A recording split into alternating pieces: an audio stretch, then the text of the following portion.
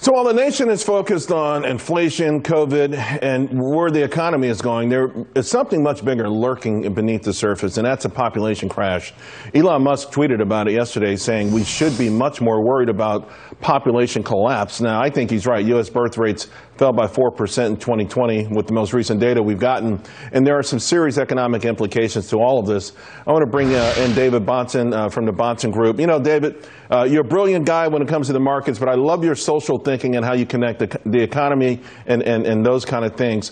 I've been worried about this for a long time. I look at what happened in Japan. I see the scramble that China has. I see what's happening with Europe. It's a real serious problem, and I don't think enough people are paying attention. No, and all of those countries that you mentioned have one thing in common. What preceded their population decline, their decreasing birth rates, was an increase in secularism, was an increase in humanism that seeks to strip God out of society and out of public life.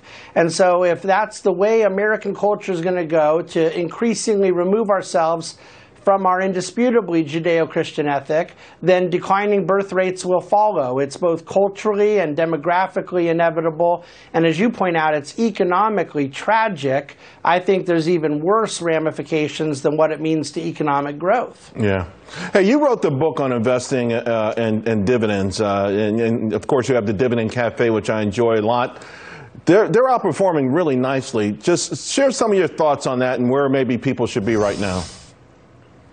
Well, first let me address the outperformance issue. They are doing very, very well right now, and there's this sort of seasonality to where dividend growth is outperforming large cap growth and other non-dividend paying things. But see, there's seasons where it can be the opposite too. Our belief is not in trying to time when it's outperforming or when it's not. It's in the permanent belief that over longer periods of time, companies that return cash to shareholders perform better than companies that don't. And we have a lot of historical data to back that up.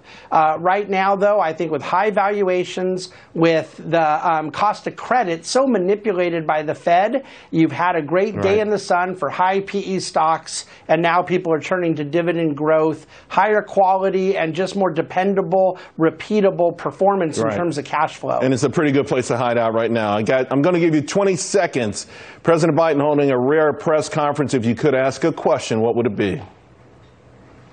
Oh, there's so many things I'd like to talk to him about. But my questions I'd want to talk to him about privately and respectfully. Namely, can you please let American energy independence come back into the administration? American energy, there's no reason for him to be doing what he's doing. Yeah, I mean, it's backfired miserably. And ironically, they've got more plans on the drawing board to make it even harder. That was one heck of a miracle for our country in more ways than one. David, always appreciate it. Wish we had more time, my friend. We'll talk again real soon.